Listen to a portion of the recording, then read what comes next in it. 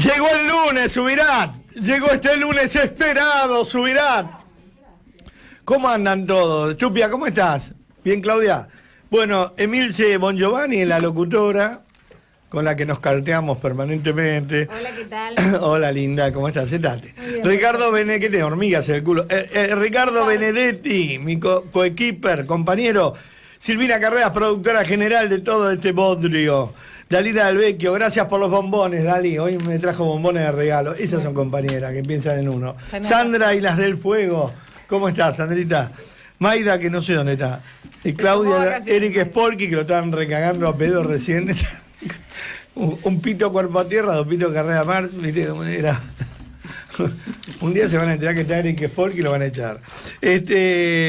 Panorama informativo, Miguel Nicolís, Patricia Constanzo y Francisco Martínez González. Y empezamos el programa de hoy. Estábamos hablando con Eduardito Feynman, lo peligrosa que está la Argentina, cosa que no nos pone bien, el dólar, lo inestable que está, la economía destruida.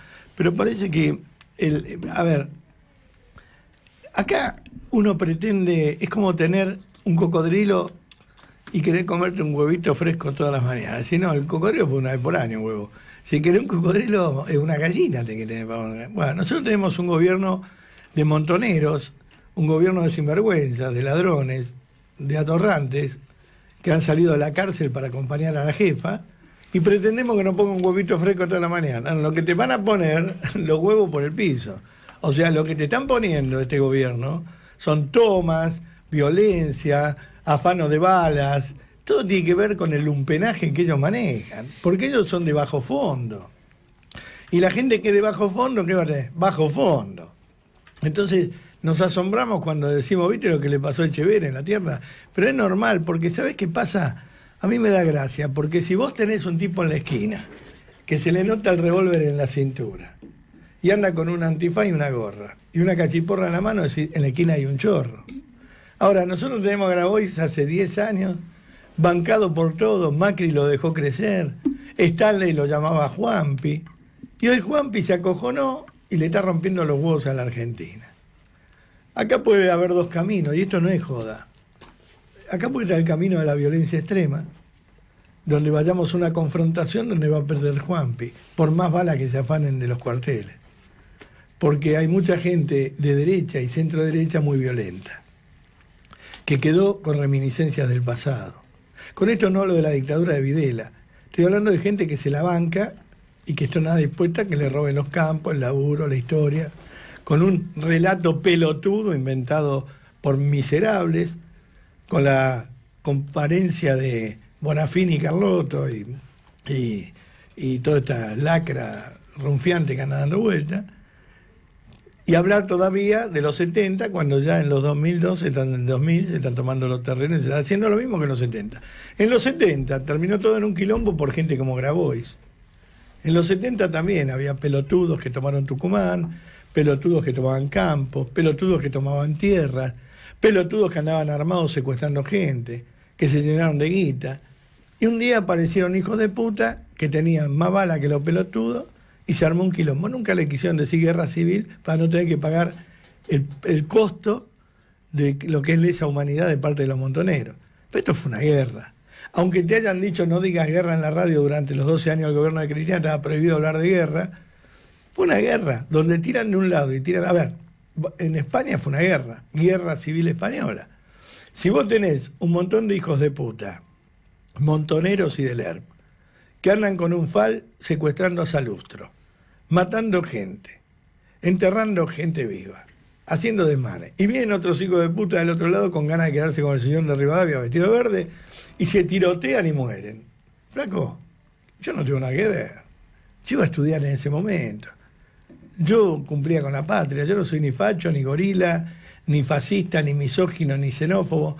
Hoy me doy cuenta que soy argentino y que estos son todos delincuentes. Y un argentino en medio de tanto delincuente molesta.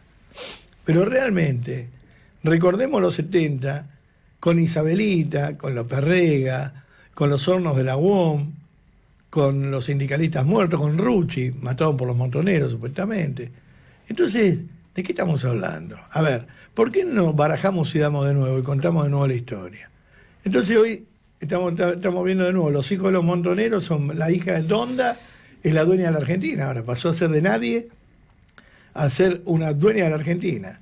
Y si una chorra toma un terreno, es violencia de género porque es la hermana, es machismo, pero la mamá también está del otro lado y es mujer.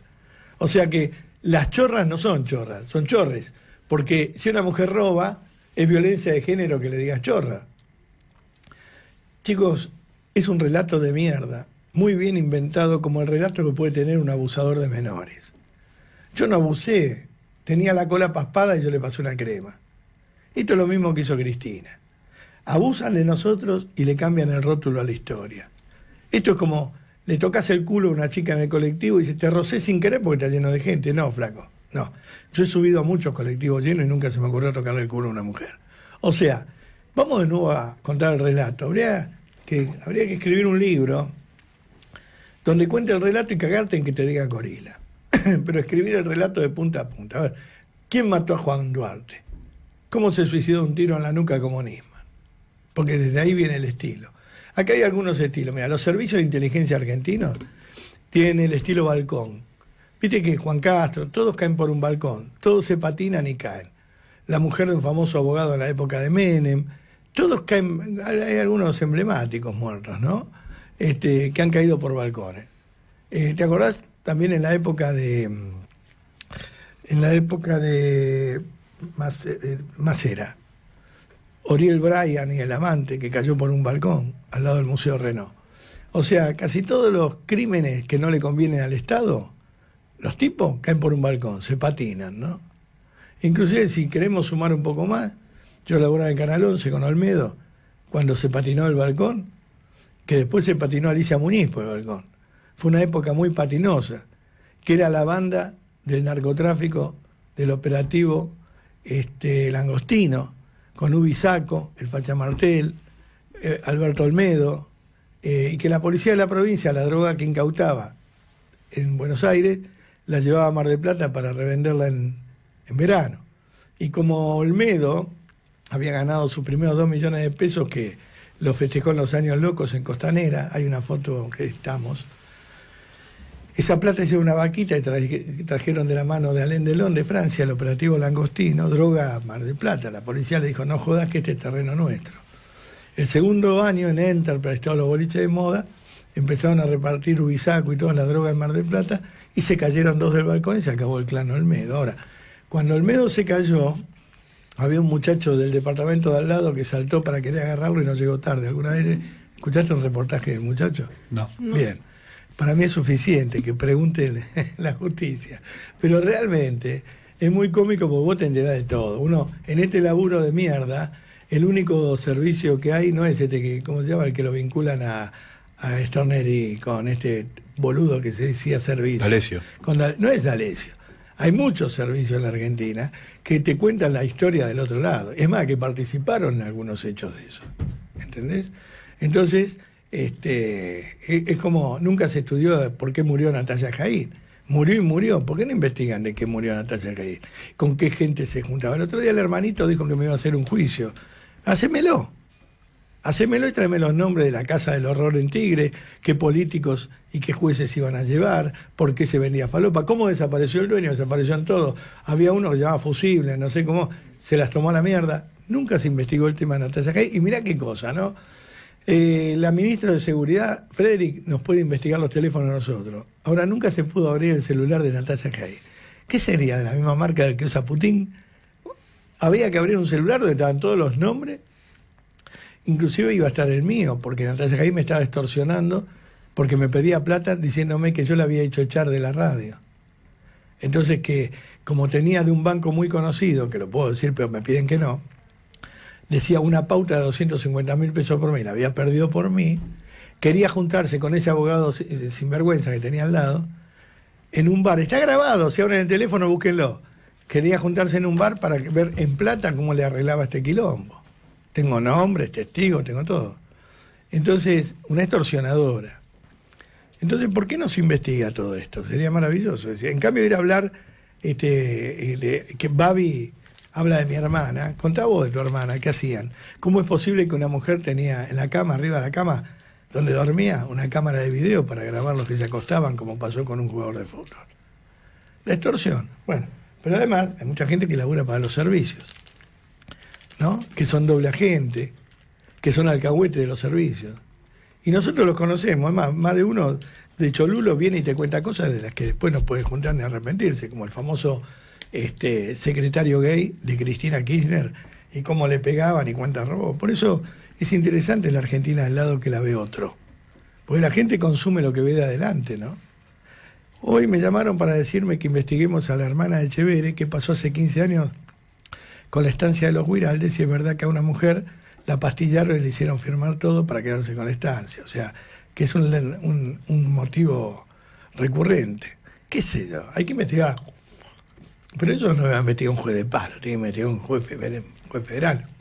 No Yarvide, pero un juez serio. Bueno, de todas estas cosas hay que hablar porque esto de los montoneros yo ya lo viví, las tomas de los cuarteles, las tomas de los terrenos, las desapariciones de armas, las desapariciones de balas, ya lo viví en los 70 y nos llevó a un fracaso de 30 años. No sé si son 30.000 desaparecidos o 40.000, pero sí fueron 30 años perdidos en la Argentina, que ahora se reeditan de los nietos y los hijos de los mismos hijos de puta que se llevaron a la Argentina desde la época que mataron a Bandor, porque le hacía sombra a Perón. A hoy estamos parados en el mismo lugar. Escucha, vos un telo, vos llevas la computadora y yo te voy dictando mi vida y vos escribiendo. ¿Estamos al aire? Bueno, yo tengo más historia que James Bond. Más historia que James Bond. Ahí está la chica que hay que pedir. Chicos, hoy necesito un remedio oncológico. Sí, señor. Mañana es tarde. Sí, para Vázquez Calvo María Valeria. Atención con eso. Aparentemente el remedio está autorizado desde el 6 de octubre. Es un paliativo para los dolores. Vázquez Calvo María Valeria es afiliada de IOMA. Necesita con urgencia que le otorguen hoy la droga. Hoy, no el jueves, sino hoy la droga. Así que, por favor, pónganse las pilas, ¿no? Vázquez, no, a ver Calvo, si alguien María del Ministerio de Salud, alguien nos puede hacer llegar una droga. Volvimos a la época de... Es que parece que que la tienen, pero no se la quieren dar hoy, se la quieren dar el jueves. Y no, pero hoy la necesita. ¿Qué jueves, boludo? Hoy la necesita. Sí. A ver si habla alguien del Ministerio de Salud y me la consigue la droga esta. Che, bueno, ¿qué tenemos, Ricardo? A ver, abramos el juego. Mirá, podemos abrir con la respuesta que le hizo Santiago Cafiero a un tuit de Patricia Bullrich. Patricia Bullrich se quejó por... Te voy a decir algo. Sí. Santiago Cafiero, la verdad, te estamos pagando mucha guita para lo que haces, que es bochornoso. ¿Te puedes dejar de contestar tuit, de hacer de intérprete de las cagadas del gobierno? ¿Te puedes dejar de hacer el nene lindo? Y te puedes poner a hacer algo productivo para todos. A laburar. Claro. Sí, ponete a laburar, pibe. Sí. ¿Qué había dicho Patricia Bullrich en su tuit? Presidente, la usurpación de tierra es un delito y hay funcionarios de su gobierno involucrados en estos hechos. La situación se repite en todo el país, cada vez con más violencia. Es su responsabilidad frenar esta insensatez, está llevando a la sociedad al límite. Le respondió Santiago Cafiero, porque es un influencer en Twitter ya, sí. y le dijo, le pedimos a la oposición responsabilidad, no hay ningún funcionario de este gobierno involucrado en ninguna usurpación. Mentir y difundir noticias falsas atenta contra la solución pacífica de estos conflictos. ¿Me das la lista de los involucrados? Te digo algunos, Vicky Donda, Verón, escuchá, Cafiero, Sebastián Correa y Gabriela Carpinetti, algunos de ellos durmieron en la toma del campo de Entre Ríos, de los Echeveres. Durmieron ahí, no es que... Escuchá, Cafiero, escuchá. Involucrados, pero de corazón. Escuchá, Cafiero. Luis Pilquimán, el vicepresidente del INAI, el que iba con la camioneta trucha. Claro, llevaba gente a las tomas. Pará, vamos de nuevo. ¿Qué le contesta Cafiero a Patricia Bullrich? ¿Qué le contesta Cafiero a Patricia Bullrich? No hay ningún funcionario de este gobierno involucrado en ninguna usurpación. Pero escuchá, Cafiero, poné de nuevo. Lo debe decir con otro tono. Escuchá, Cafiero, Cafiero. El tono es distinto. No hay ningún funcionario de este gobierno involucrado en ninguna usurpación. Mentir y difundir noticias falsas, Pato, atenta contra la solución pacífica de estos conflictos. ¿Pato le dijo? No le dijo, pero se lo agregué yo. Cafiero es una cosa espantosa. La verdad que yo me comí un juicio del padre, te conté con chiste y todo, sí, por haberle dicho inútil, le pedí disculpas, no útil era. En no el útil, cargo, claro. Ministro de Seguridad de la provincia. Pero y Chiche en ese juicio dijo lo de la degradación genética, y realmente es un visionario. Tenía razón, Chiche. Yo creo que ninguno, desde Alberto para abajo, está a la altura de las circunstancias, ¿no? Vean la película de Churchill, El día más negro, ¿no es? La noche más oscura. La noche más Sí, oscura, sí. ahí está. Peliculón, Más o menos, peliculón. sí. Vean La noche más oscura, lo que era Churchill. Y de ahí para abajo, fíjense los cartoneros que son ustedes. Son con todo respeto a los cartoneros. Pero los cartoneros de poder que son ustedes, son un desastre. Poca vida este chico, por lo menos por algunos comentarios de ¿Qué le fuentes pasa? del gobierno, ¿Qué ¿no? le Poca pasa vida en el cargo. a esta piba Chusnovsky, que anduvo por todos lados y fracasó en todo, que está con Beto? Le mando un beso a Beto Casella en Bendita. Que siempre me pega cuando hacen alguna nota, salta con un odio. Es kirchnerista mal. Estaba casada con el dueño de los... Sí, casada, con el dueño del estudio ese que graba Mirta Legrand, no sé cómo se llama, estudio mayor. No sé. Sí. Anduvo por todos lados, fracasa en todos lados, ahora la tienen conchada de movilera, ¿viste? Y cada vez que Beto hace una nota, pero una cosa es que te peguen, como puede ser la negra Armida, que es cómica, es simpática, o la otra chica rubia, pero otra cosa es el odio de esta mujer. Tan resentida estás porque no triunfaste, hermana. Dedicate a otra cosa. A lo mejor lo hace para que le responda porque vos tenés rating. No, pero igual, pero no es responder por responder. Pero le digo, tan necesaria estás, tanto odio tenés a los que triunfamos. No entendés que no medís porque la gente no te quiere, no te sigue. Esta que está con Beto Chusnovsky, que cada vez que hacen una nota, ¿viste? Salta con un odio. Yo no sé quién es. Sí, No, Estoy no la googleando. conozco. Nadie la conoce. Ni la googleen. Yo digo nada más, pero la piba tiene un odio, siempre con misógino. O sea, ¿no te das cuenta que la fórmula te fracasó porque no sos nadie? Que ya terminó tu carrera, nadie te conoce. Y mirá que tuviste a tu marido que era dueño de un estudio. Sí, escúchame, si siendo la dueña del Apolo 13, no Sí. pudiste elevar, olvidate. Bueno, ya está, terminó el tema. No la tengo, Apolo 13. nadie la tiene. No sé quién es. Viene tirando tiros de la época de Juan Castro y no invocó nunca. Tampoco la encuentro. No existe. Bueno, sigamos. Bueno, sabés que sobre el caso Echeverre van a definir un nuevo juez que va a decidir sobre el desalojo y hoy van a haber marchas y contramarchas. Permanece Luis Echeverre en la puerta de su estancia junto con su familia y varios vecinos de la zona. ¿Los van a desalojar al final? Y mirá, eso lo va a decidir un nuevo juez, porque El otro Flores... era Casorio, era el juez de paz. Che, el mayor Tancredi de prefectura, le mando un beso, Tano. ¿Qué dijo juez de Flash? Es un grande, el Tano Tancredi es un grande. ¿Cómo te va, pibe? ¿Qué tenemos? No, el juez Flores. ¿Qué dijo el juez Flores? Ah. Bueno, pónganse de acuerdo, llamó a las partes para conciliar. ¿Qué conciliar? ¿Pero qué sabe, boludo? Si es un Nada. juez de pueblo... Quiso llamar a 6 personas entre las partes para que puedan ingresar y salir de la estancia tomada para que le lleven alimentos, Pero escúchame, que dialoguen. si el juez es tan bestia que le dijo, ¿cómo se llama la mujer que tomó? Dolores. Dolores, ¿tomáis por esposo? A ver, si casa gente del pueblo, boludo, ¿qué sabe de esto? Si el tipo es un nadie. Sí. Bueno, y hay declaraciones de todo tipo. ¿Qué fue lo que dijo justamente la hermana que viene a ser la intrusa en este campo? Lo de afuera es muy confuso, caracterizado por la violencia, el patoterismo y el apriete.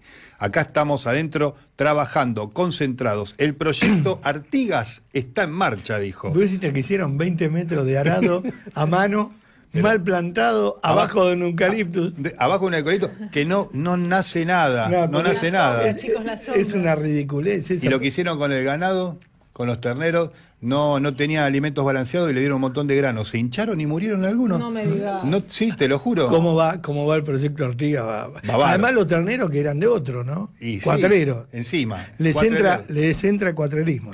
Yo lo que digo es, por favor, saquen a estos muchachos porque se van a cagar muriendo de hambre, Dejalo, solos. Pero déjalo, sí. Escuchame una cosa. Si son todos atorrantes, si son todos vagos, no Los saben todos manejar la tierra. no tienen ni idea de lo que es plantar una dejalos semilla. ahí. Yo que Echeverre le alambro todo, no dejo salir ni entrar y dejarlo ahí, ¿viste? Chao. Si no plantás, vas a ver, si no plantás no comés, vas a ver cómo se van a los 15 días. Echeverre se va a quedar en la puerta hasta el fin del mundo. Así Tenemos fue a lo que dijo. Echeverre para sacarlo al aire. A ver la producción moviendo el culo. No me compran con 2 bombones acá, hay que trabajar y trabajar. Te cuento cómo fue la trama en la relación de la hermana de Echeverre y Juan Grabois, ¿Querés saber cómo fue?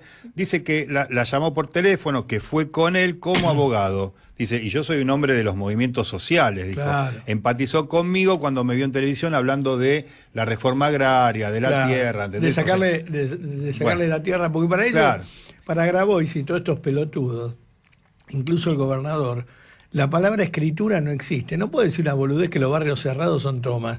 No. Porque entonces me cagó ignoto, porque a mí me lo vendieron el terreno. No lo fui a tomar. Te cagaron. Sí. No lo tomé. Claro. Es una pequeña diferencia entre llevarte un Rolex o comprar un Rolex, ¿no? Sí. Es la diferencia que no entiende el gobierno kirchnerista. Bueno, de hecho se han llevado el país y no entendieron que estaban robando. No, creen que son inocentes. Obviamente. Justo acá tenés un oyente, Richard, que te está diciendo, averigüen qué hacía Grabois en España y por qué volvió a Argentina. Bueno, averiguaremos. ¿Qué hacía en España? No sé. Vamos a averiguar. Mirá, este era el objetivo filantrópico de Juan Grabois cuando habló con Dolores. Un estadista. Vamos a ayudarla a recuperar los terrenos. Nos ofrece aparte, a cambio, un 40% de su sucesión hereditaria. Pero no para Juancito, ¿eh? No, ojo, no va a ser para él, sino para la cooperativa de pequeños productores, para el proyecto Artigas. Estos muchachos no útiles que no saben plantar un poco zapallo. Dios mío. No se puede creer. Bueno. Yo la verdad que los jueces no le tengan miedo al gobierno, que el gobierno en este momento tiene otros problemas. Que no le tengan miedo, que le fallen en contra del gobierno. Por favor, déjennos hacer una patria. No sean pelotudos, que los jueces fallen como tienen que fallar en contra de los delincuentes. Bien, y siguió Grabois haciendo declaraciones. Hay que tener el cerebro del tamaño de una nuez para pensar que yo quiero sacarle las casas a la gente, dijo.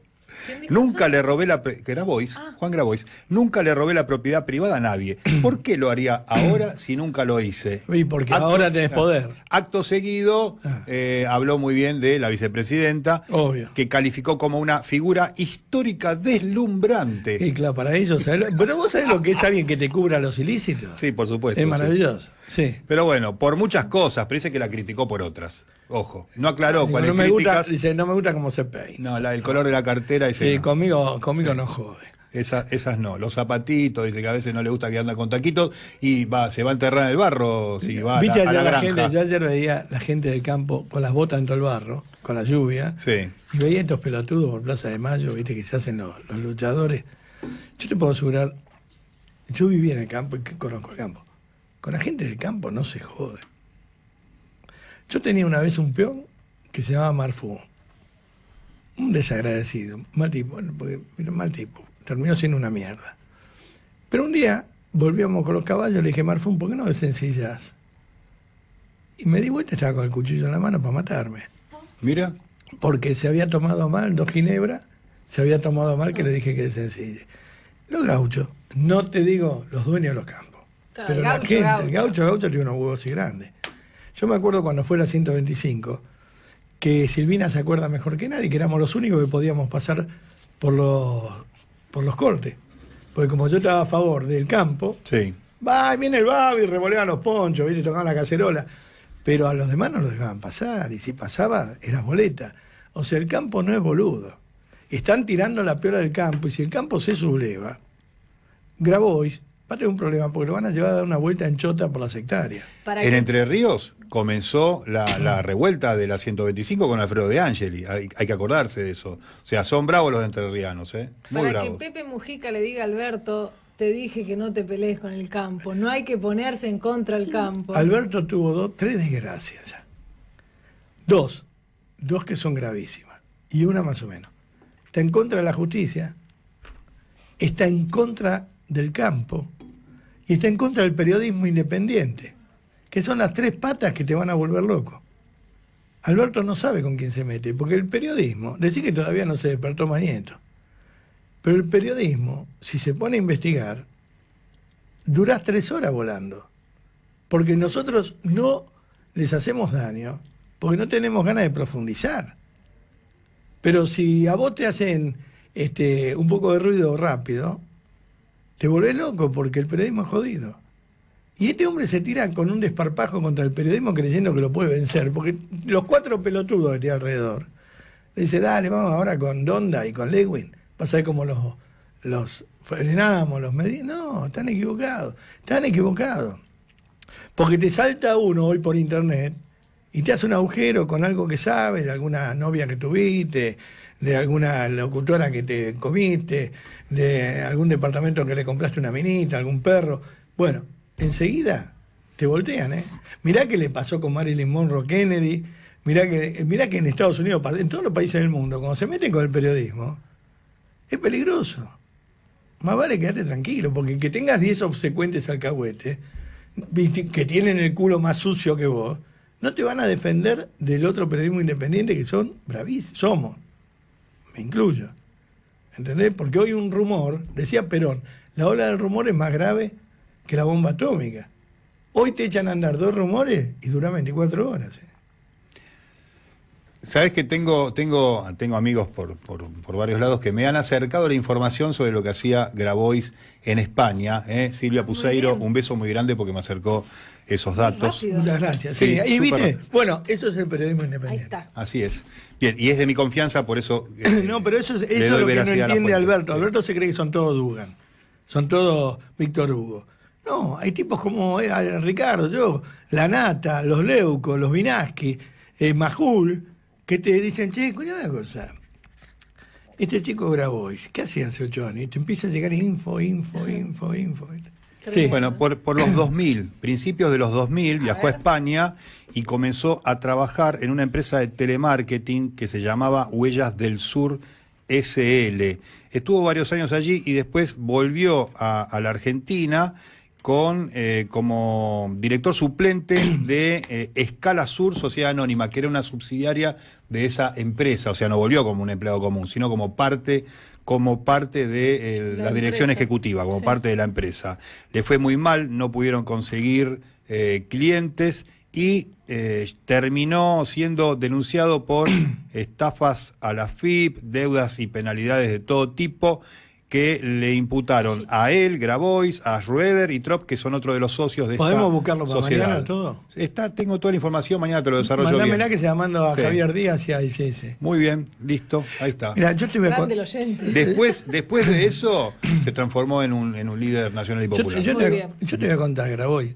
Suponete que uno es un hijo de puta y tiene mala leche igual que vos. Y dice, bueno, este pibe está molestando, vamos a molestarlo. No es el caso tuyo, aclaro. Pero a mí se me ocurre venir un día y decir, me dijeron que en España Grabois andaba con negocios medios truchos, espurios, y que se tuvo que venir para la Argentina. Tipo difícil. ¿Qué vendía Grabois? ¿Algo que no se podía? ¿En España y casi lo agarran?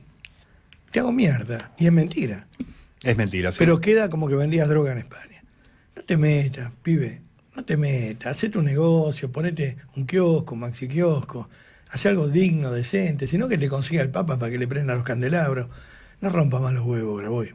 No rompa, porque vas a terminar muy mal visto, porque hace 10 meses que está Alberto, y parece que hace 40 años. Estaba muy metido en una empresa plenamente capitalista, relacionada con los fondos de inversión jubilatorios, lo que eran las AFJP.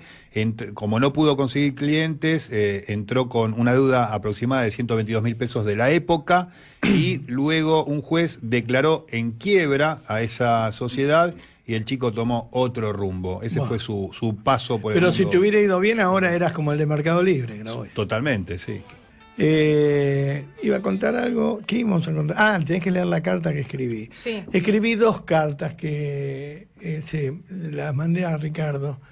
Porque yo escribo. Dieron la vuelta por todo el país, Babi. El fin de semana, como yo no tengo micrófono, escribo. A ver, la primera. Quiero tu cola. Así se titula. Se titula Quiero tu cola. Sí. ¿Cómo le va, mi querido argentino? Soy Babi Etchecopar y les escribo desde el paraíso. Hace 10 meses que dilucidamos y solucionamos el problema de 100 años de Argentina. Pero si era tan fácil y nunca nos dimos cuenta. Tenemos los 4 climas. Somos derechos y humanos. El que apuesta al dólar pierde. Hay que pasar el invierno y el que puso dólares recibirá dólares. Mirá si me voy a dejar joder con que no me den pesos. Conmigo no. Y así como en el paraíso tenés todo al alcance de la mano y no necesitas de nadie. Estos iluminados que gracias a Dios nos gobiernan descubrieron que tenemos que bloquear todas las importaciones y cerrar el país al mundo para que no vengan a sacar nuestras riquezas, ya que evidentemente el mundo nos mira con envidia y no lo pueden creer. ¿Para qué queremos industriales miserables, oligarcas en el campo y también adentro, sí, también adentro tenemos genios como Grabois, Pérsico o Cristina? ¿Mercado libre? Que se vaya a Uruguay. Ya tenemos el del gobierno. Estamos en una situación admirable y no nos damos cuenta. En este país siempre tenemos 10.000 pesos. Y las pymes, que después de 250 días de cuarentena, salen a competir con las grandes marcas. Perfumes, Florencia. Tuvo lo máximo. Carnicería, Parrini. Espirales Vudú. Tarjeta de crédito, Debido. Café Bonafini y así sucesivamente le mostramos al mundo que no nos hace falta nada, que podemos cerrar las fronteras, que ya tenemos la vacuna y que desde la época del primer Perón también tenemos la bomba atómica. ¿Se acuerda, no? Pero si era tan fácil, qué idea estúpida pensar en dólares y no darnos cuenta que Cuba y Venezuela, dos potencias, aplicaron esa fórmula. Y vean lo bien que les va. Hoy me levanté optimista. La cosa es como uno la quiere ver. Estamos saliendo. Arrancamos con la recuperación popular. Si querés un campo, metete donde quieras. ¿Una casa? Hacé lo mismo. Si querés un reloj, salí de caño. Solo con hacer la B con los 2 dedos, mirá qué fácil era. Y nuestros abuelos y padres laburaron para hacer la Argentina. A propósito, la Coca-Cola en Cuba se llama Tu Cola. Sí, no es joda, es verdad. Por eso, si pagás impuestos y el presidente pide tu cola, no te asustes, Solo quiere invitarte a tomar algo fresco. Está bueno, ¿no? Es divertido.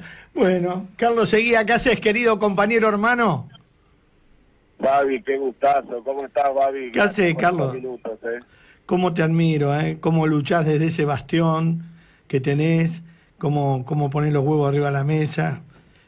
Un día a lo mejor en la historia quedaremos como que fuimos nosotros dos, ¿no? Sin duda aprendí de vos, Babi. Sin ninguna duda aprendí de vos, porque digo, escuchándote a vos me di cuenta que le podemos mirar a los ojos a nuestros hijos, claro. Y si no tendríamos que bajar la cabeza. Y me parece que lo más importante es eso, ¿no? Poder mirar a nuestra gente a los ojos sin decir que somos unos arrastrados. Yo sé que vos estuviste muy perseguido por los políticos, pero muy querido por tu pueblo. Podés andar con la ventanilla baja, eso es maravilloso.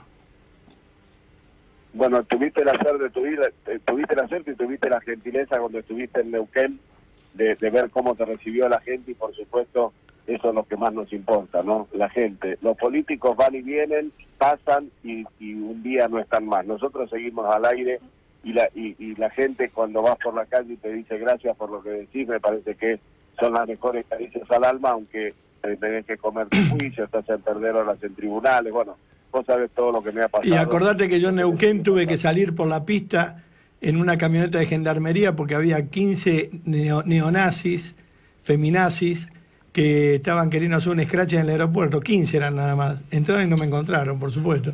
Pero tenía que andar custodiado porque mandaban a los grupos de choque que tenían con los pañuelos verdes a que no me dejen bajar en los aeropuertos, el mejor estilo Hitler.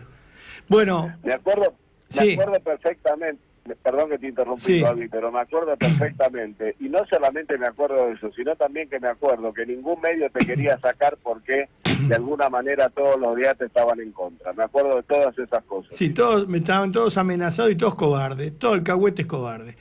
Che, Carlos, escuchá una cosa, ¿qué pasó con el afano de las balas ahí? Bueno, acá hubo dos problemas. Acá ahora quieren minimizar lo que parece que fue un loquito que se llevó las balas, pero acordate que había una camioneta llena de trotil para hacerla flotar en cualquier momento. Yo no sé si es mucho o poco, vos sabés mucho más de esto que yo, Babi. No sé si es mucho o poco, 20.000 balas, 30.000 balas, la verdad que no sé. Lo que sí sé es que hay un descontrol en todo esto y la gran pregunta es, ¿a dónde fueron a parar? Ese es el tema. Claro, el tema no es el loquito, el tema no es el loquito, el tema es, justo con Rossi, ya le faltó un misil, armas y balas en la otra gestión. En este le falta balas. ¿Quién se está armando con esto? Bueno, acordate que tenemos el grave problema de los mapuches acá en el sur. Por eso estoy hablando. Por eso te estoy hablando. Y yo sé que los mapuches tienen FAL. Mirá, hace 10, 12 años en Piedra del Águila tenían Winchester, me acuerdo, que me decían los vecinos, anda con Winchester, anda con fusiles. Y bueno, deben necesitar munición. En realidad, Babi, no son los mapuches, son 4 tipos que se ponen una pluma y Sí. dicen que son mapuches. No son los mapuches, laburan. no son los originarios. Son tipo de la cámpora. Inclusive hace 10 años me dijeron que eran de la cámpora, que organizaban estas tomas.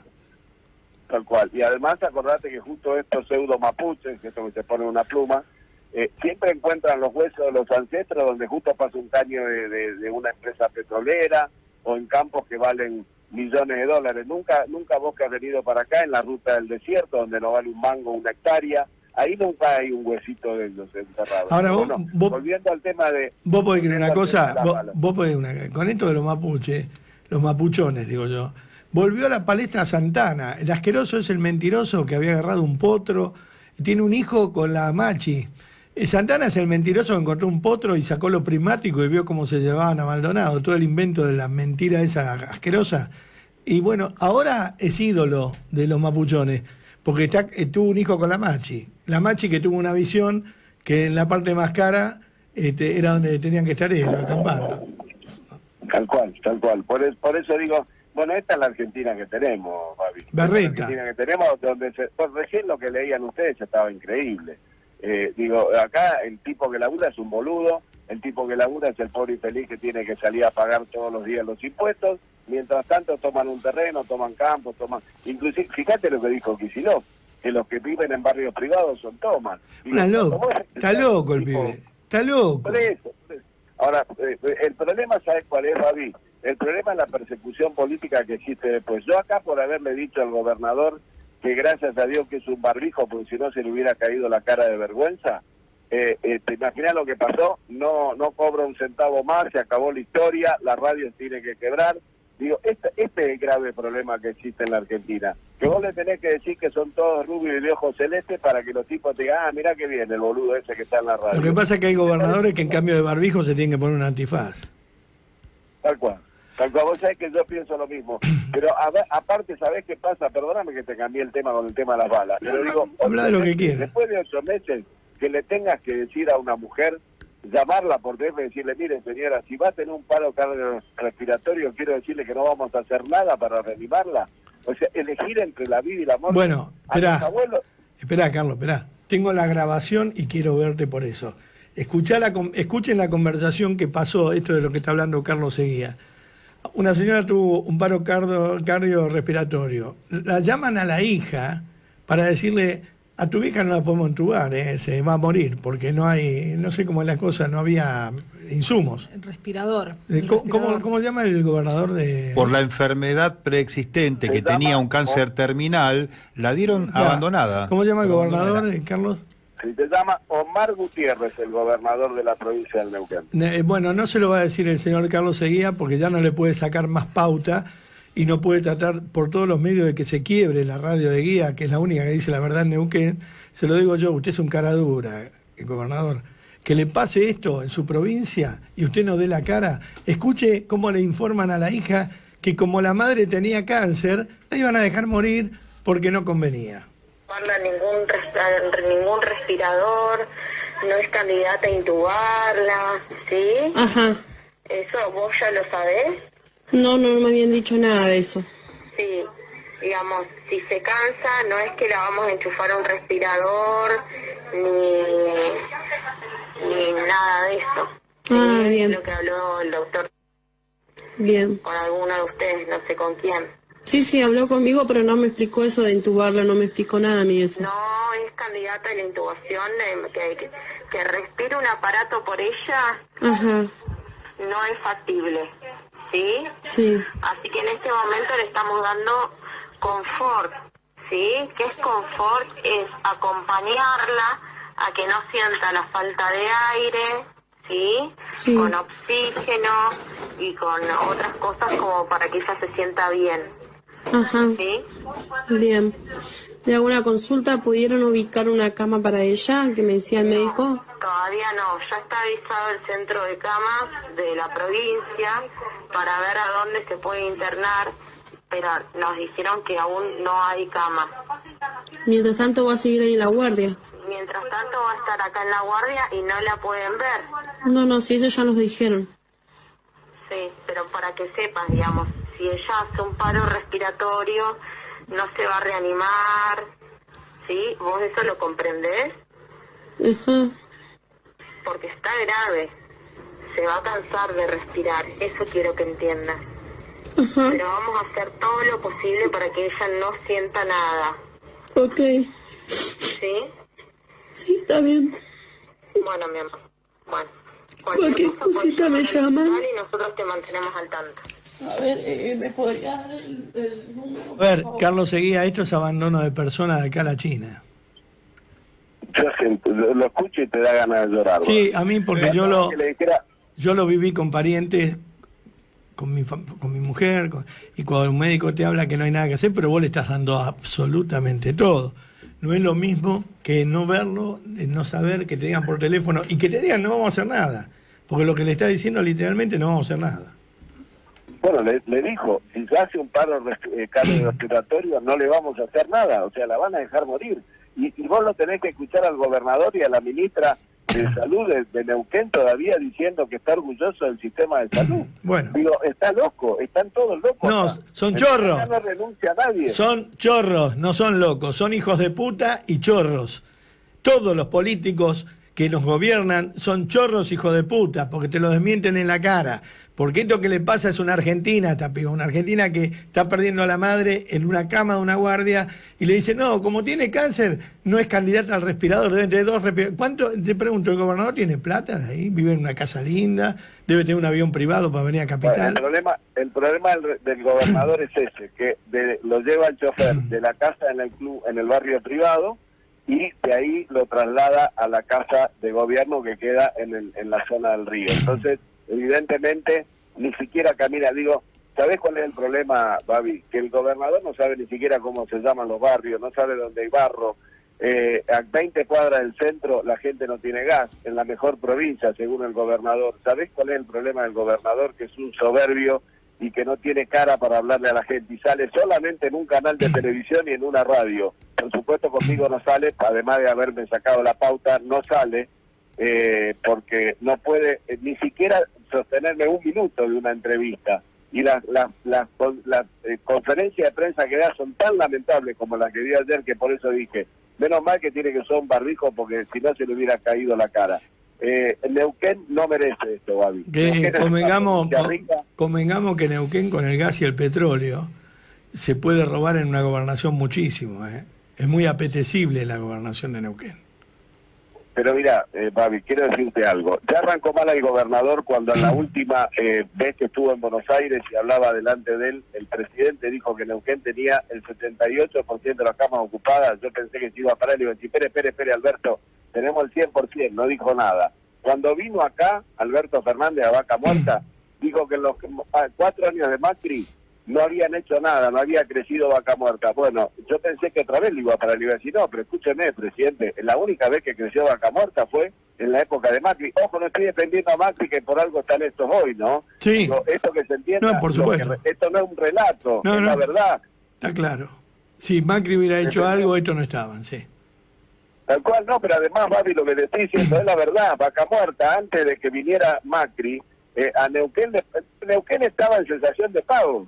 Cuando llega Vaca Muerta y en lugar de $1 millón $1 millón de BTU, $1 millón de BTU, y le pagamos $8 a Bolivia y 26 al barco ese que venía de Trinidad y Tobago, Neuquén estaba en cesación de... Perdón, ¿vos estás hablando del barco que nunca llegó? ¿56 millones de dólares? ¿El de debido? A ese barco. Que nos cagaron 56 millones de dólares con un barco fantasma. Tal cual. Y el gobernador se volvió a quedar callado y no dijo nada. Y por eso le dije que era un arrastrado. Porque una cosa, Babi, disculpame que estoy tan caliente. Habla. Pero vos me dejás hablar y sos uno de los pocos que me dejás hablar. Quiero decirte algo, Babi. Yo entiendo que los gobiernos provinciales tienen que estar bien con el gobierno nacional, pero bien no quiere decir arrastrarse con el gobierno nacional. Pero hay mucha guita, pero hay mucho negocio, Carlos, en el medio, donde mojan todos. Entonces, ¿sabés qué pasa? Vos podés vivir sin pauta, con las empresas que te dan una mano para seguir con tu radio adelante. Pero ellos hacen negocios espectaculares y mojan todo. Entonces, ¿qué le importa a vos, yo? Si ellos van por la guita, no van por Neuquén. Por eso, pero bueno, lo triste es esto, Babi. Me esperás en línea, tengo la noticia y vuelvo con vos. Pará, Carlos. Dale. Bueno, estamos con Carlos Seguía de Neuquén, un periodista. Somos iguales con Carlos, somos amigos, somos iguales, yo lo rebanco y no tiene pelos en la lengua. Estábamos presenciando la inoperancia del gobierno neuquino en un hospital donde no hay respiradores y porque la señora tiene cáncer, que hoy por hoy en muchos casos el cáncer se cura, digamos. Como tiene una preexistencia, no es candidata al respirador, ya está muerto. Esto me hace acordar mucho, no se ofendan por lo que digo, ¿no? Pero a la Alemania de la guerra, donde la gente que tenía problemas había que dejarla morir porque no se podía gastar plata. Carlos, te escucho. No, yo comparto lo que vos decís, sabés que te vuelvo a repetir, aprendí un montonazo de vos y de a no callarme la boca, Babi, porque sabés que me parece que podemos llegar a casa y nos dormimos tranquilos. Todas las publicidades están buenísimas porque los gobiernos, los municipios, quien sea, es la única manera de demostrar las cosas que hacen. Lo que no nos pueden es comprar la lengua. No, lo que demuestran es lo que no hacen con la publicidad, no lo que hacen. Bueno. Viste cuando dice, Argentina trabaja y están asfaltando medio metro, o sea, que apaga la cámara y paran de asfaltar. Bueno, y acá el gobierno de la provincia, Omar Gutiérrez, porque digo, acá hay un círculo rojo, que son Omar Gutiérrez, Gerardo Gutiérrez, que son los hermanos y que manejan todo esto, que además hay un sector de ese círculo rojo kirchnerista y que se quiere llevar puesto al movimiento popular neuquino. Y esto también lo quiero decir, Babi, porque es lo que pasa.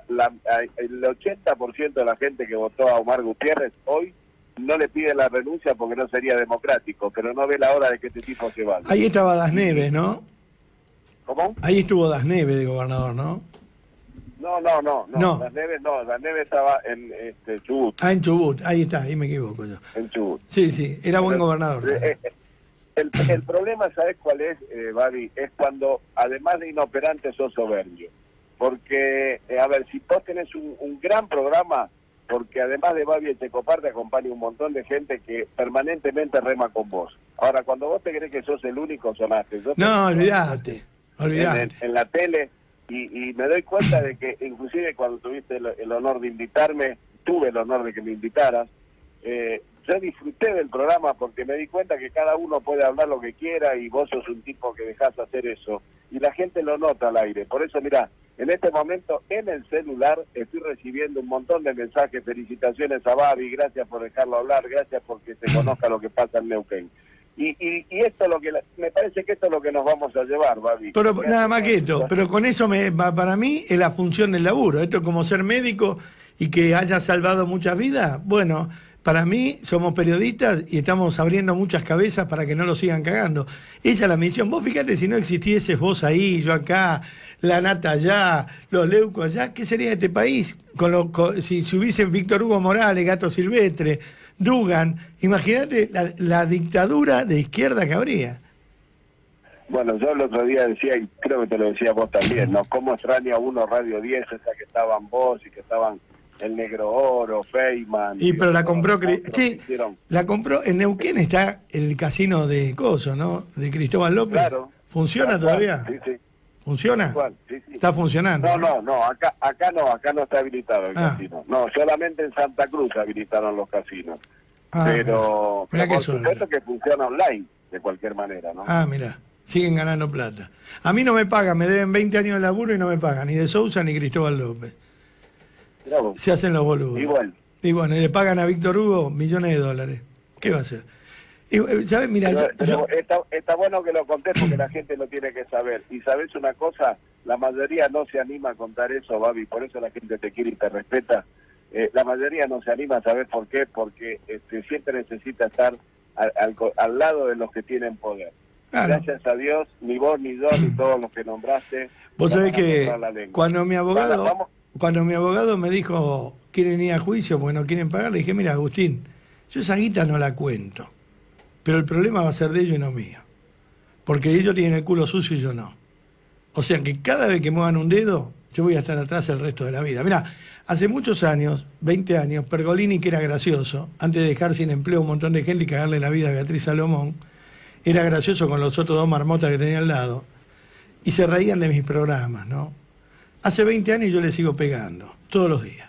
O sea que Cristóbal López de Sousa no saben que yo, el resto de mi vida, les voy a recordar lo que me deben, porque yo los defendí en los momentos que estaban caídos, porque siempre defiendo a los caídos, y no tuvieron ni la gentileza, ni la altura, ni la hombría de bien de decir, mira, a este que siempre nos respondió, nos mantuvo la radio 5 años cuando estábamos presos, nos bancó al aire hablando de que éramos buenos, porque la verdad se estaban portando bien, y me cagaron igual. O sea, esto le pasan por encima al hijo, no tienen ningún problema, ningún tipo de prurito, no tienen códigos, no tienen un carajo. Bueno, y eso te costó también que mucha gente te dijera un montón de cosas de por qué defendías a los delincuentes, pero fíjate vos lo que, por eso te que marcaba esto, lo que nosotros tenemos que hacer delante de un micrófono, me parece, Babi, es mostrar las cosas que están bien, pero también decir las cosas que están mal. Ahora, cuando vos mostrás las cosas que están bien, sos un buen tipo. Cuando decís las que están mal, no servís para nada, que cortarle las piernas. Escúchame, cuando estos dos estaban por chorro dentro de la cárcel, por impuestos, debían, no nos pagaban obra social, no nos pagaban la cosa de jubilación, nada, nos dejaron en pelota, lo peor que puede pasar. Y yo decía, bueno, pero dentro de todo, manejamos la radio y cobramos todos los meses. Acá está Bacetra cagando todo el mundo, en esta radio en Rivadavia. Pero, flaco, yo me voy, me echás de la radio, pagame los 20 años. Si vos tenés tanta guita, 20 casinos, te salvaron 18.000 millones de impuestos, le estás pagando fortunas a todos los alcahuetes que hablan a favor de Cristina, garpame la mía, hermano, y déjame hinchar las pelotas. Tal cual, Babi. Yo por eso te felicito yo, insisto, ¿no? Si vos supieras la cantidad de mensajes que están llegando, no lo podés creer. Un beso a toda tu gente. La gente de Cadena 1 está tomando lo que estamos saliendo al aire. Mira. Ha tomado el programa tuyo, aunque no somos repetidoras de Rivadavia, pero nos hemos dado este gustazo, la verdad. Y los mensajes, tengo más de 200 mensajes que te felicitan, te dicen de todo y gracias por estar en Neuquén, gente que... Bueno, vos sabés que siempre que fui a Neuquén he llenado de punta a punta, o sea que me quiere mucho Neuquén. Sí, claro, y además se notó el día que estuviste acá también en el casino. Claro. La gente reventó el casino y por supuesto ojalá que se pueda volver a repetir cuando termine la pandemia. Carlos, más que terminar, yo no le tengo miedo a la pandemia, le tengo miedo a la dictadura de izquierda. A mí los que no me dejaban ir a los teatros no era la pandemia, eran la feminazi que manejaba Cristina Kirchner. Era cuando mandaban de Buenos Aires a decir no lo dejen laburar. Tenés razón. Lo que pasa, ¿sabés qué pasa? Que lo que no se dan cuenta, Babi, que no están jodiendo solamente a Babi, están jodiendo a Babi y a un montón de gente que vive en el entorno de Babi, que también tienen familia, que también tienen que... No les importa. Y a ellos no les importa nada, ¿sabés que no les importa nada, Babi? Te mando un abrazo, Carlos, gracias por estar. No, gracias a vos por estar siempre. Un abrazo enorme y saludos a todos. Chao, hermano, chao. Ayer me llamaron el chino, Miguel, el chino, la oreja, estaban comiendo, como yo los quiero, estaban comiendo un asado, ¿no? Porque viste que estamos con la idea que después que Daddy Brieva se va a dedicar a andar en camión por arriba de la vereda. De armar mi bachi. No, porque realmente, evidentemente, han lastimado mucho a los otros dos muchachos, porque los otros dos no tienen nada que ver, son divinos. Y el negocio se te cae así. Yo los adoro, a la oreja, al chino y a Miguel. Yo los adoro como personas, ¿no? Y mira, ayer estaban comiendo un asado. Sí, les cagó el negocio. Nos cagó el negocio y nos cagó Midachi a los argentinos. No puedo hablar, estoy comiendo, Babi. ¿Cómo te va, Babi? Babi, querido, al otro lo pararon en la ruta y dimos la orden de que no puede pasar. Te mando un beso cuando quiera venir a casa, pero yo tengo que ir a visitar a Buenos Aires con el orejón. Y el chino también. Tenemos que armar mi Bachi. Muy bien. Muy bien. Lo dicen ellos, muchachos. Se viene mi bachi para Igual todos. son amigos con nadie, ya está, ya pasó. Pero estaban comiendo un asado y iban a pescar. Tiene una vida allá en Santa Fe muy distinta a la actual. Muy de distinta aquí, a la ¿no? actual. Vamos a la tanda y tenemos 9 minutos atrasados, un desastre. Sí. Hoy sorteamos un reloj Certina. Hoy señor. sorteamos un reloj Certina. Así es, el ganador podrá elegir entre un reloj de mujer o un reloj de hombre. www.certina.com. Será al final del programa el sorteo, así que aguanten un ratito, ya queda poquito para el sorteo. Muy bien, muy Emilce Bongiovanni, muchas gracias. La señora Emilce Bongiovanni. Suerte a todos. Sí, suerte a todos. El señor Ricardo Benedetti. Así es. Señor Ricardo Benedetti, antes la radio era así, era todo. Sí. El señor Ricardo Benedetti, ahora en la información, Ricardo. Sí, y en la operación técnica. ¿No se dice más en la operación técnica? No, Depende. el operador. Nada más. Nada más. ¿Sabés que el gobierno tuvo que salir a confirmar que avanza sin cambios el cronograma electoral del 2021? El señor Ricardo Sí. Benedetti con un rulero en la lengua acaba de decir el cronograma. Quedó enroscada. Cronograma, la reputa madre. Sí, bueno, negaron trascendidos que hubo todo el fin de semana que iban a suspender las PASO. Y entonces hubo varias declaraciones de la oposición diciendo que es imposible que eso ocurra, tiene que ser en consenso y en un amplio consenso mayoritario. ¿Quiénes fueron los que hablaron? Bueno, Patricia Bullrich, que dijo que la condición fundamental es que las reglas de juego de la democracia, que son las elecciones, se consensúan con un acuerdo entre todas las partes. En el mismo sentido, Alfredo Cornejo dijo que no deben cambiarse las reglas No de me juego. importa, ya está. En fin. Le voy a pedir una cosa a los compañeros de la radio. Nosotros traemos sándwich para todos. No se lleven de pilas. Qué mala educación. Vienen y se llevan la pila de sándwich. Vos lo dejás, después te quejás, Silvina. Tienen que comer todos los compañeros. No, lo digo al aire porque así como dije lo del baño, uno trae los sándwiches de la nona para que coman todos. Somos muchos. Entonces viene alguno y se lleva la pila de sándwich así para arriba. Tienen que tener un poco de vergüenza, viejo. Además los tienen que invitar y decir, perdón, ¿me puedo sacar un sanguchito? No venir a buscar así tipo confitería, poneme 12. Es una falta de respeto. Sí. Una cosa digo, es por si llegó la destinataria del afano. No se lleven pila de sándwiches de la bandeja y tienen que comer todo. Tengan un poco de dignidad y otra cosa, pidan permiso. Perdón, ¿puedo sacar un sanguchito? No venir a buscar y llevarse así pila de sándwich en las manos. Queda feo, tienen que comer todos los compañeros. Si la destinataria, que recién se llevó los sándwiches, ya llegó a su destino y está escuchando la radio, aprenda a tener límite. Sí. Sabés que la Corte sigue paralizada con los traslados de Bruglia, Bertuzzi y Castelli, Babi. Qué larga la hace. Sí, la hace muy larga, pero vos mirá cómo están divididos.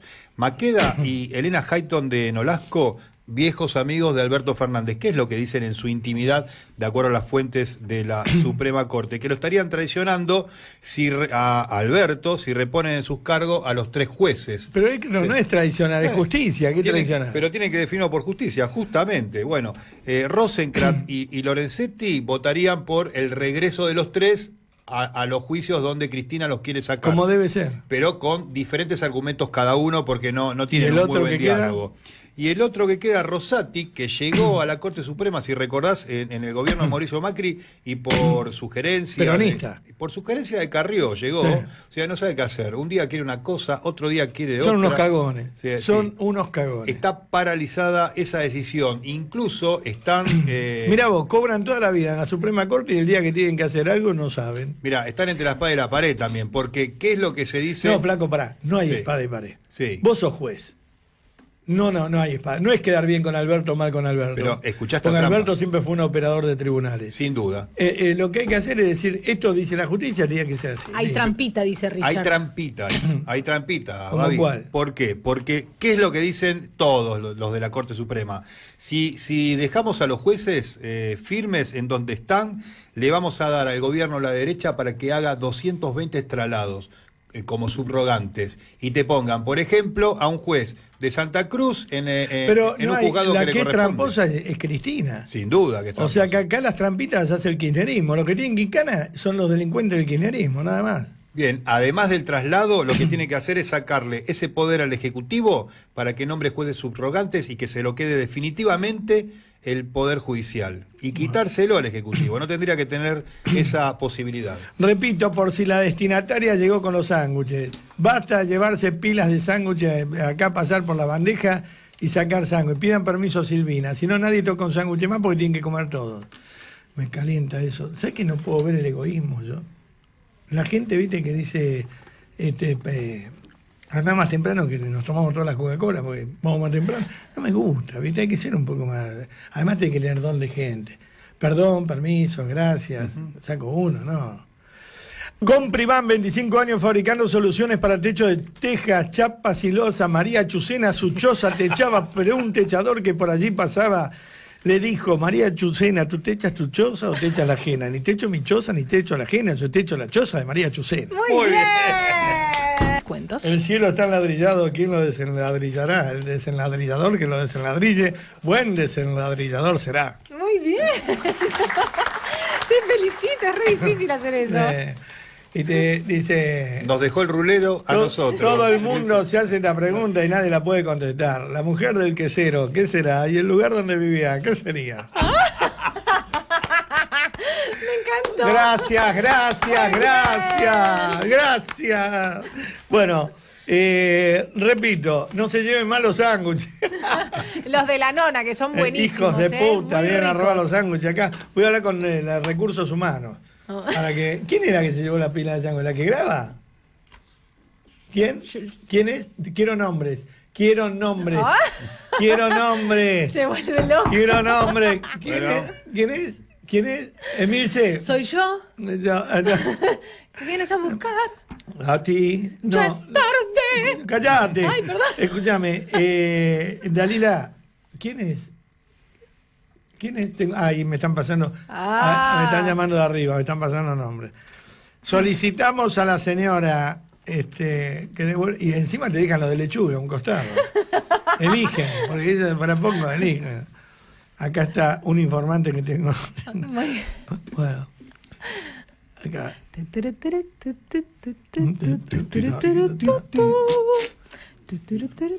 María Eugenia. Ya te ¿Quién es María Eugenia? No sé.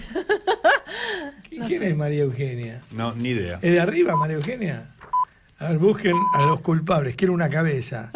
Es de tráfico. María Eugenia de tráfico agarra la pila de sándwich y se la lleva. Por favor, María Eugenia de tráfico, no venir a buscar más pilas de sándwich. Si quiere comer, nos piden. ¿Qué tengo? ¿Qué le tienen que pagar? Le tiene que pagar a Dalila, que es la que maneja los sándwiches. A partir de ahora. ¿Qué pasó? Info. Bueno, esa es una información. Nos afanaron los sándwiches los de tráfico. Avisamos a María Eugenia de tráfico que se llevó todos los sándwiches. Que los sándwiches son nuestros. ¿Estamos al aire? Bueno, ¿qué tenemos, Ricardo? Aníbal Fernández apareció. ¿Sabés lo que dijo? ¿Qué? Que no volverá al gabinete. Alguien me baja el pulgar y creo saber quién es. Aníbal Fernández. ¿No lo quieren? No lo quiere nadie, Aníbal Fernández. Yo No sé sí. por qué se está quejando. Yo sí. Es más honesto que todos los demás, porque por lo menos putea de frente. Los demás son zorros. Bueno, ¿Vos te imaginás a Aníbal Fernández en lugar de Cafierito? No, pero sí, es un perro de casa, sin duda. En ese sentido, sí, obviamente, por supuesto. Yo te banco, Aníbal. Dice, no es Cristina, ella te llamaría y te avisaría. En la cara te lo diría Cristina. Le hace cargo sin nombrarlo a Alberto, que no lo quiere en el gobierno. Lo que pasa, la verdad, ¿no? Más Fernández vas a poner en el gobierno. Aníbal Fernández semana pasada hizo declaraciones defendiendo las medidas económicas a Guzmán, pero fue con su estilo. Este gobierno es tan vulgar que es vulgar hasta en el apellido. Son todos Fernández. Son todos los Fernández, de verdad. Bueno, escucha, esta señora de tráfico. Pobre mujer. A mí me gustaría hablar. ¿Podemos hablar con Subirat al aire? ¿Lo pueden llamar a Subirat al aire? Sáquenlo al aire a Subirat. Compré una funda de mierda del teléfono, me la vendieron en Martínez, se peló toda. Un día se peló, qué poca calidad. Es el famoso cuero pú, creo que le dicen. Cuero de mierda. Sí. Quiero, Tenemos arreglado a Sapsay ahora, ¿puede ser? Y después... No, Subirat, antes de Sapsay. Bueno, sacarlo a Sapsay, después Subirat por el tema de la fer de los sándwiches. ¿Necesitas Bien. retirar efectivo? Hacelo en los nuevos Santander Express, en Rapipago. Pago fácil y pago 24. Sacá hasta 60.000 pesos con tu tarjeta Santander Débito y DNI. Entrá y encontrá tu Santander Express más cercano a santander.com.ar/Santander Express. Santander, queremos ayudarte. Si no está Sapsay, me lo sacan a Marcelo, a Figoli. A Figoli. Sí, al dueño, quiero ir a la cabeza, o sáquenmelo a Quasimorro. Alguno de los dos. Quiero hablar porque nos afana los sándwiches de la mujer de tránsito. Viene y se lleva las pilas. Baja para eso, nada más. Hace 40 años está en la radio. Sí, el sándwich gate. Y son nuestros, no los compró la radio. Son nuestros. A ver, qué pena hay. Daniel Sapsay va a hablar. ¿Qué pena hay por afanarse los sándwiches de los compañeros? Hola, Daniel, ¿cómo estás? ¿Qué tal, Babi? ¿Cómo andas? Y con un problema legal terrible. Nosotros traemos sándwiches de la nona y viene la señora de tránsito de arriba, baja y se lleva la pila. Y no sabe que somos muchos para comer. Pero no me importa, lo dejo pasar. Hay que pedir más. Hay que pedir más. ¿Cómo estás, Daniel? Qué gusto que escucharlo. En lo personal, gracias por llamarme, Babi. No, En usted lo siempre tiene personal, lugar. muy bien, muy preocupado por todo lo que ocurre. Yo también. Cada vez que hablamos, la situación es mucho más grave todavía. Vio que se agrava día a día y van llevándose por delante todo día a día, ¿no? Absolutamente, realmente es algo como una topadora. Hay una facción del Nuestros gobierno, derechos y libertades, ¿no? hay una facción del gobierno que me parece de patoteros y de gángsters, y la otra de demócratas. Se divide en dos. Desde ya, lo que pasa es que pareciera que va ganando la primera, Sí. que además de lo patoteril y complementario, carecen de toda convicción democrática, al contrario. Claro, es nada más que entran tanto en el terreno delincuencial, de Cristina, los secuaces, Grabois, que es terrible como quieren hacer pasar la delincuencia como derechos, ¿no? Como derechos de la gente. La tergiversación es como el violento, el chorro que mata. Dice, bueno, ¿qué querés? Tengo que salvar mi vida. No, pero no es una excusa. Estás cometiendo un delito. Es la consagración de los disvalores, porque en nuestra Constitución, todo el sistema liberal democrático se funda en valores, uno de los cuales, y muy importantes, es la no existencia de impunidad, la igualdad en el juzgamiento de las personas. Y acá vemos, por ejemplo, que lo que se hace día a día es consagrar la corrupción. Sí. Por lo menos con solo observar la decisión de Félix Groves de la semana pasada de decidir terminar con las denuncias contra funcionarios Qué vergüenza. presuntamente corruptos y procesados, es además la violación de dos convenciones internacionales en la materia que la Argentina ha firmado, la americana y la internacional, Pero que no hay... nos exige llevar a cabo todas las acciones para impedir que haya corrupción, no Ahora- para consagrar la impunidad. Ahora yo pregunto, ¿no hay castigo? ¿Cómo nos dejamos? El otro día yo escuchaba la lista de la nata, la lista de gente que le han levantado una multa de tránsito, no se la perdonan, y estos les perdonan gravísimos ilícitos.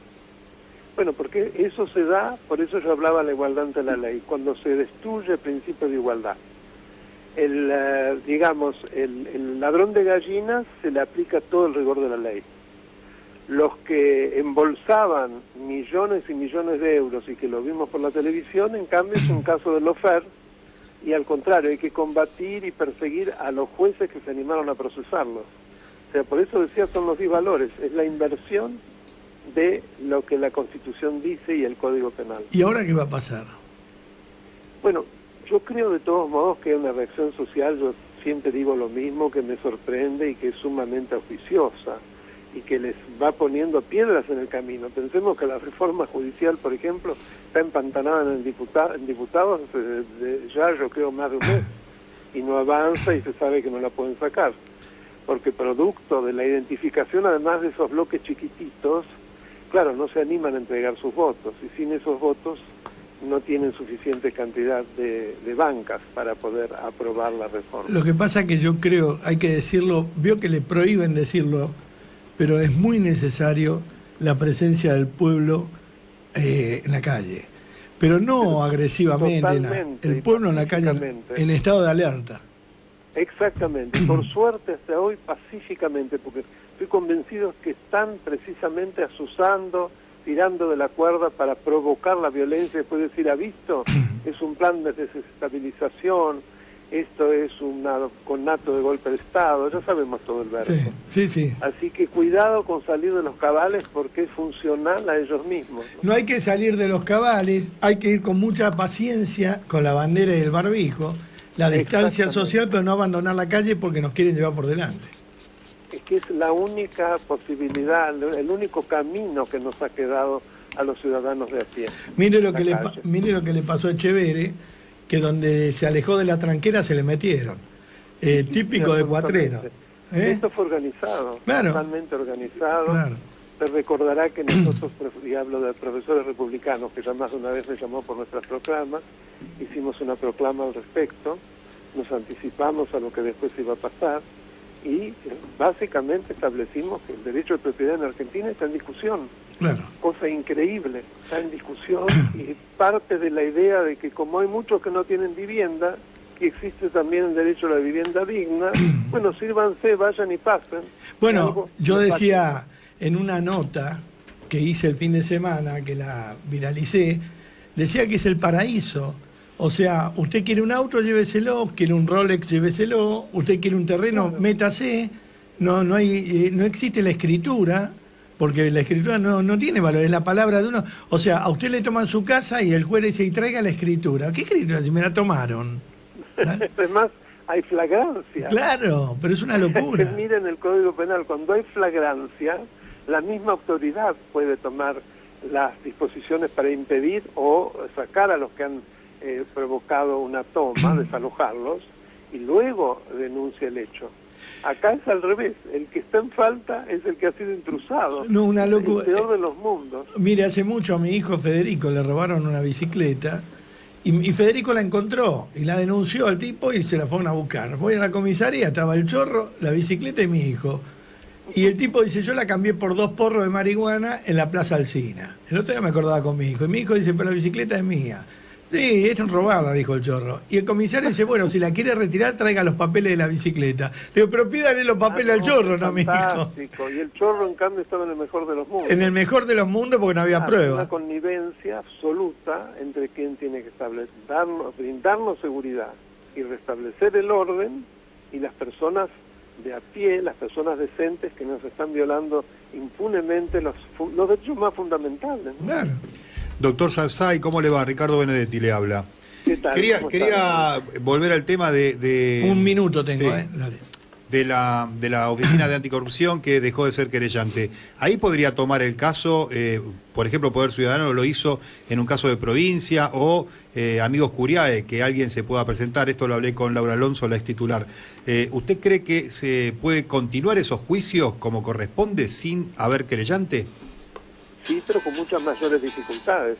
Por algo se decidió establecer organismos específicos para, con fondos del Estado, precisamente perseguir a aquellos que defraudan al Estado. Me parece fantástico y muy loable lo que haría Poder Ciudadano y un amigo Curiae. Ayuda, pero no es lo mismo, no nos engañemos. Lo que pasa es que ha habido una deserción importantísima. Por más que ustedes hagan fuerza, si tienen algo tan grande como el Estado en contra, y encima querellándonos por hablar, porque nos están quitando la libertad de expresión. Exactamente. O sea, ya ese grado, el juez de familia, que ahora afortunadamente se lo logró recusar, pero él inclusive puso un bozal mediático. No, esa fue la ridiculez más grande de la historia. Ni en la época de los militares había bozales mediáticos para putear, porque íbamos a la plaza a putear. Todo, pero lo que pasa que, más allá de lo grotesco, si no nos movemos, estamos a las puertas de una dictadura. Pero sí, estamos en una dictadura. ¿Cómo es su página para que la gente entre? ¿Cómo no? Usted nunca se olvida. No, el canal nunca. de YouTube se llama Daniel Alberto Sapsay, y usted sabe, Babi, que ya tenemos más de 30.000 suscriptores. Mire usted. Y ahora va a tener muchos más. Daniel Alberto Sapsay. Estoy convencido. No. Se meten, hay que van a encontrar además con muchísimos videos, ya son más de 100, en donde trato de explicar y esclarecer un poco todo esto, y subo también entrevistas ya hay una entrevista con usted también, un par. Ay, muchas gracias. Muchas gracias. No, no. Desde ya. Yo se los mando después vía producción. Por favor. Me imagino que está tan desbordado que no puede estar en cada detalle, ¿no? Mañana seguramente lo saco de nuevo. Hoy teníamos poco tiempo, porque quiero hablar de la libertad de expresión profundamente. ¿Cómo no? De la otra proclama que hemos presentado ayer también por De los eso. republicanos. Pero mañana... Un tema también gravísimo, Gaby, estoy de acuerdo. Mañana no salimos solo con... para los comunicadores, la gente tiene que tomar conciencia que la amenaza y la persecución de quienes son los periodistas, los que comunican, es una amenaza contra toda la sociedad libre. Muy bien. Muchas gracias, Absay. A usted, Babi, un gran abrazo. Un Adiós. abrazo. Y gracias a... La cafetera. Y ahora sí, el reloj, se empieza el sorteo del reloj. Ay, no, para, nos Está pincharon el revolviendo globo. Quasimorro la cuponera. Vamos, revolvé, pibe. Ah, tiene que venir sí. con el teléfono. Con la Vos, cuponera. rápido, que está el negro oro ya. Ya se nos viene, ¿eh? Si no llegamos, igual por las dudas, me adelanto, si no llegamos lo hacemos mañana, pero vamos a intentar hacerlo Va, hoy. Pero hay que hacerlo transparente. Eco. Transparente, ¿eh? Igual. Está el negro oro. Sí, mamito, sí. ¿Ah? ¿Qué haces, Oro? Hola, Babilin, ¿cómo está? Bien, esperando para hacer el sorteo del reloj, ¿viste? Que está... Metete los sándwiches en el orto, haceme el favor. No, Metete boludo. los sándwiches. Allá en cuando hacíamos cotidiano me lo morfaba la suegra de Gatti. Acá viene una de tránsito y se lleva las pilas de sándwiches. No es posible, flaco. Pero venían de Canal 13 a llevarse los sándwiches. Venían de todos lados del mundo. Sí. De todos lados del mundo. Ahora, en esta radio, cuando llegaron estos nuevos dueños, había un hambre, hermano. Pero Porque sí, que son- primero baje ese cochimarro. No, pero son empleados viejos, están con la tela de araña, les cuelga de la mano, del codo, porque están sentados, del codo a la mesa tienen una tela de araña, ¿viste? De estar sentado ahí. Pero el que primero baje a buscar los sándwiches No, es no el está. cochimarro, yo sé lo que te No, digo. de cualquier- Sí, manda a un testaferro. No, desde Sí. que sale con la piba esta de 27 años, Epa. no viene. No. No, sí, no viene. Dice, digan que estoy ahí por la familia, pero él se va acá a una amueblada. Hay una amueblada acá a 2 cuadras y se mete, Sí, sí. se mete en la amueblada. ¿Y quién paga eso? Porque él no tiene una moneda. ¿Viste cómo está? Ahora tengo otra versión de Cochimarro, ¿eh? ¿Cuál, papito? Me dijeron que está vendiendo un pobre a propósito, pero en realidad es el que financia toda esta porquería. ¿Así? Me dijeron, Ah, mira. es la verdad, el verdadero, el poronga. ¿Ah? Sí. Ese Cochimarro. Garompa. Garompa, el Cochimarro. Se hace el boludo, anda con la camioneta sucia, con el espejo roto, el mugriento, con olor a faso, pero en realidad es el que la tiene. Parece que hay dos que la tienen. ¿Quiénes son? Una es Alfredo, el Cuchimarro, y el otro es Nelson Castro. Parece que en las sombras Nelson es el que no financia, no paga. Estoy tratando de investigar. ¿En Lo serio? llamé Majul para que investigara. Sí, viste cómo investiga Majul. Sí, sí, y sí. además Majul me gusta porque no le tiene miedo a nada. Sí. Y te Por avisa eso. que no le tiene miedo a nada. Sí, sí, sí. Es un cojudo. Che, negro, ¿de qué vas a hablar hoy? Hoy, bueno, inevitable hablar de la toma de campo de los Echeverri. Yo no entiendo bien si ¿Qué? Dolores está, si Dolores es dueña, si Dolores, pues, no sé, no entiendo nada, ya me perdí. Pero te fijaste que en los últimos tiempos los problemas de las grandes familias, las patricias tradicionales, terminan siendo un quilombo. Los mitres, Sí, lo malo- los mitres se están peleando por la herencia. Sí, pero lo malo es que... Los Echeverri, que no sé cuántos son, porque cada vez aparecen más, apareció hasta un sobrino, ahijado de Dolores, ¿no? Una cosa... Sí, está infame. bien, pero no Sí. se tiene por qué meter Grabois y Cristina. No, yo no estoy justificando eso. Ah. Nunca justifiqué eso. No, porque Estoy diciendo el que problema es acá, familiar enorme. acá no es el problema familiar que tendrían que ir a la justicia. Acá el Bueno, problema que es... vayan a la justicia. No, bueno, Claro. pero estos que se meten por la tranquera no tienen derecho. Según Dolores, sí. Bueno, hay que escuchar... eso tiene que decir un juez, no Dolores ni Echeverri. Eso tiene que decir un juez. Y la verdad que hasta ahora es una toma. O sea, ¿cómo aparece Grabois en el medio del quilombo? ¿Cómo aparece Donda Por en el esta medio del quilombo? fundación Artigas, no sé cómo quedará. Pero mentira, es un curro. ¿viste? Pero Dolores insiste en eso. Hay un video de Dolores hablando de que el campo es de ella, que escrituró, que están los papeles en... No, es un quilombo. Mati, Bueno. Yo sé que es una toma. Eso no lo voy a justificar jamás.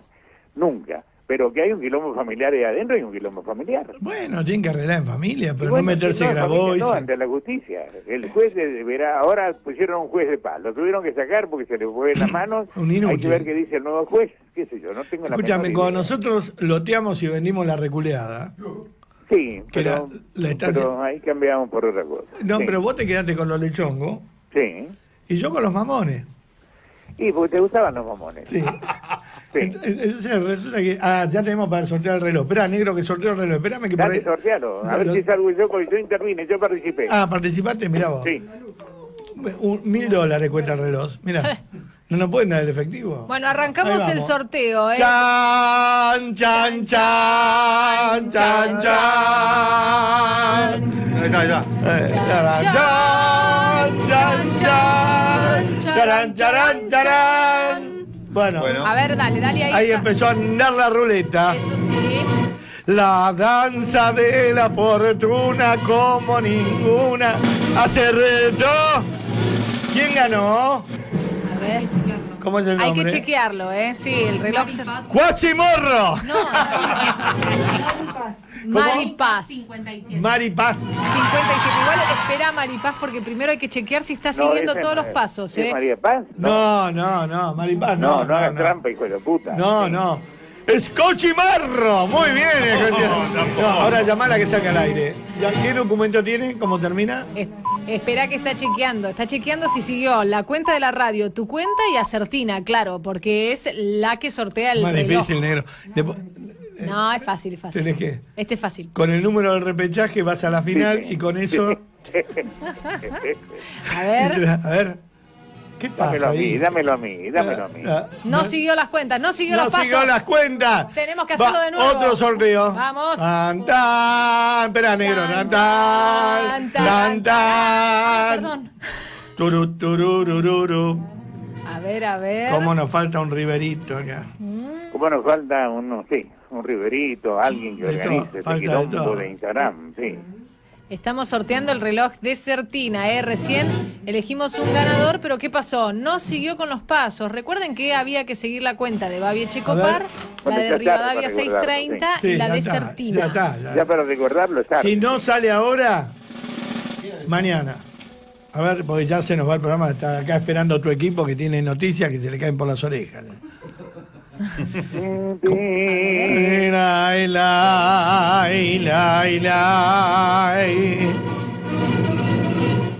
A ver, ¿tenemos?